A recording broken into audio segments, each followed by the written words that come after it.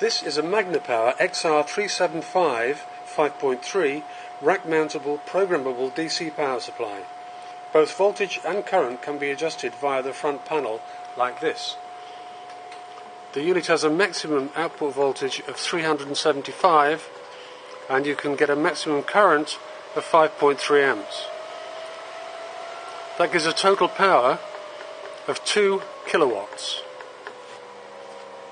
Looking at the back of the unit, here we see the output bus bars, the remote analog control and diagnostic port, RS-232 control, remote sensing terminals to sense the output voltage at a distance if voltage drop on these lines is going to be a problem. Mains input, in this unit is 3-phase 415 volts.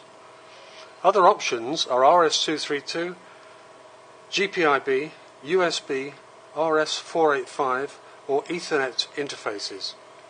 Some of the standard features include voltage and current trip points and remote sensing, as we've mentioned, to compensate for voltage drop in the output leads.